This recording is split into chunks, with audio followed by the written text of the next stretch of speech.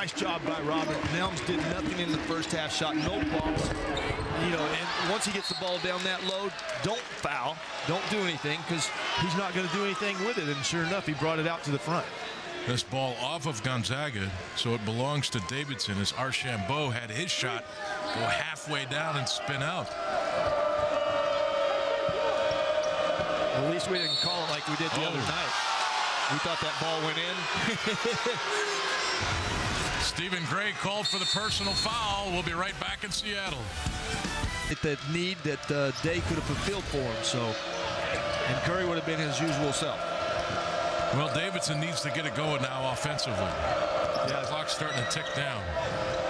Not by 12, but still a lot of minutes left. And getting looks like that, but a nice job by Gonzaga, only allowing one opportunity at the basket. Yeah, Mengistu Arap with that rebound. Stephen Gray, quick trigger, off the rim.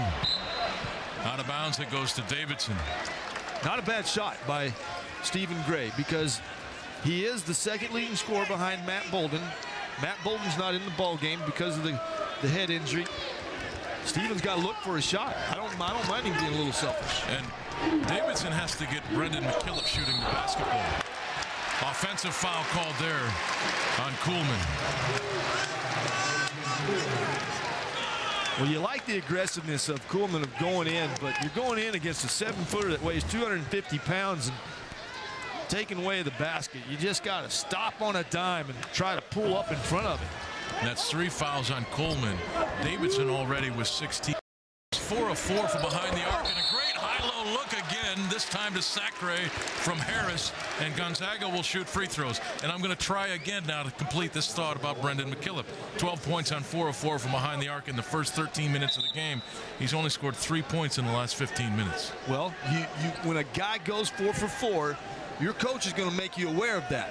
And you got to pick him up wherever he's at. And, of course, we said 2 of his shots were beyond the NBA three-point line. You still have to find him when he's on the floor. I think Gonzaga's defense, thanks to the coaches, has said, do not leave McKillop open. Sacre now with 15 points. And he is 5 of 10 from the line, Craig, but he has yet to record a rebound. That's not good. 7 foot, 250. He should be, well, he averages almost 6 a game. Sometimes you just got to be downright stingy. Now, in fairness, I mean, Davidson's shooting 50%, Gonzaga 67%. There haven't been a lot of rebounds. No, both There's teams. one for Harris. Yeah, you're exactly right. Let's put the burners on.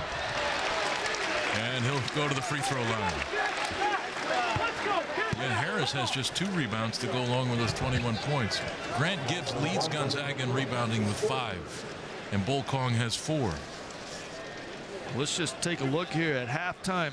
Total fouls at halftime, 16 for the Davis Wildcats, 8, so 24 fouls, and then it's picked up again.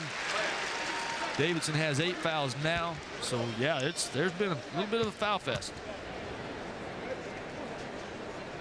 Well, actually, I got the number right here. 21 fouls on Davidson now, 11 on Gonzaga.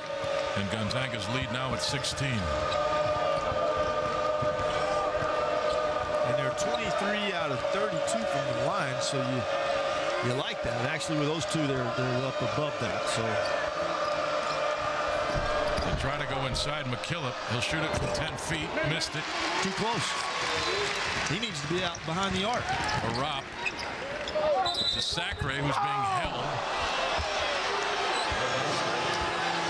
Oh, they called it on Rob. They called it on Rob Sacre.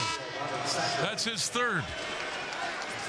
You know, and I don't like what I see Robert doing right now, even though he was going to probably come out of the game with his 3rd foul, because you know that he's prone to pick up another quick one right away. Don't walk off the floor, though. But what?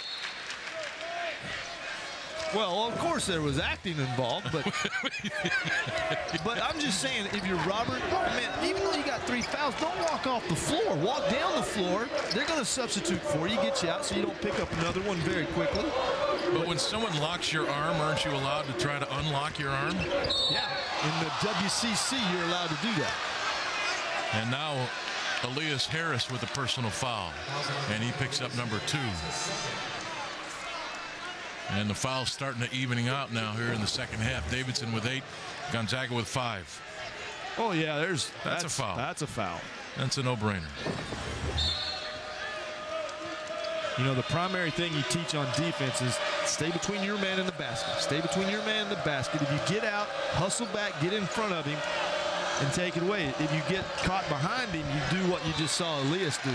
Start reaching, and you're usually going to get caught. Harris with the block there. Of course, the officials for this game, Kevin Brill, Mike Reed, and Donald Scott Harris, any call that they make in this arena that goes against Gonzaga, they're not going to be popular men. No. This is There's 12, 13,000 people here, and maybe all but 5 are rooting for Gonzaga. Yeah, you're exactly right. This is a pro-Gonzaga. Well, it always has been. I mean, that's why they come over here and play this game. And now they're going to get together and talk things over. I need an explanation. Well, Mark Few's not arguing. Oh, he's got a 16-point lead. So maybe the clock kept rolling and we didn't notice. Oh, don't throw it. They got very lucky. He got that ball over Manny, because if he saves... Yeah, J.P. Coolman saves that ball right to Manny. Manny's got a layup. Harris. Move it. That's it. Olenek can shoot it from out there. Goodson driving off the glass. That's a great interior bucket by the point guard. Goodson now with 13 points. Yeah, boy, that's great when you see him knife down the lane like that. Saw a little crevice that he could get in and get out there. And Ben Allison at 6'9" buries the 3. And again, Goodson at the other end. Allison with the block, Harris the rebound, and now Harris will shoot free throws. Foul called on Jake Cohen.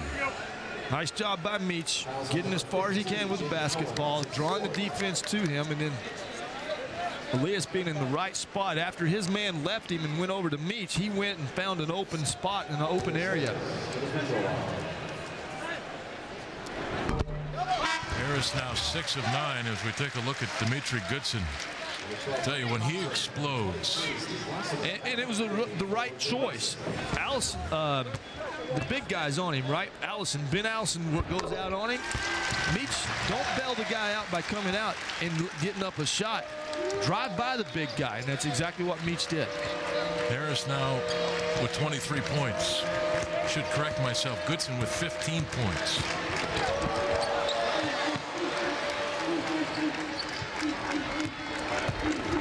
Remember, ladies and gentlemen, if you have not seen the Decade of Excellence yet, be sure you grab your DVD at gozags.com or call 1-877-281-4377. It's a look back at 11 years of what Gonzaga has done here in the city of Spokane.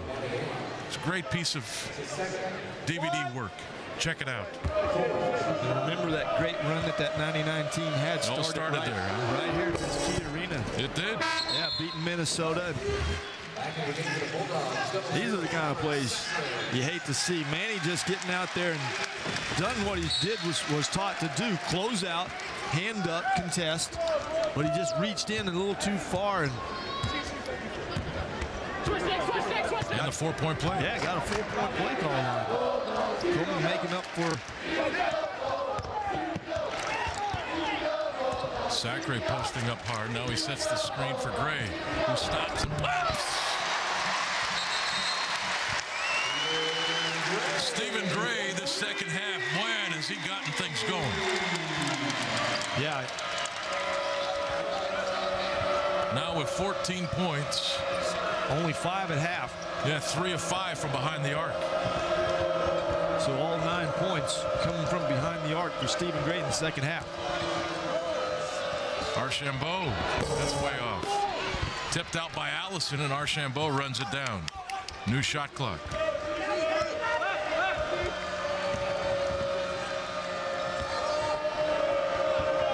And now Allison feeling it again from 3. That one's short, and Gray runs it down for Gonzaga. Push it if it's there, but back it out if it's not. Gray can't get the roll. And it's Davidson basketball. Stephen Gray coming alive for Gonzaga, 14 points, 2 rebounds. And man, does he look good when he does this. Whack!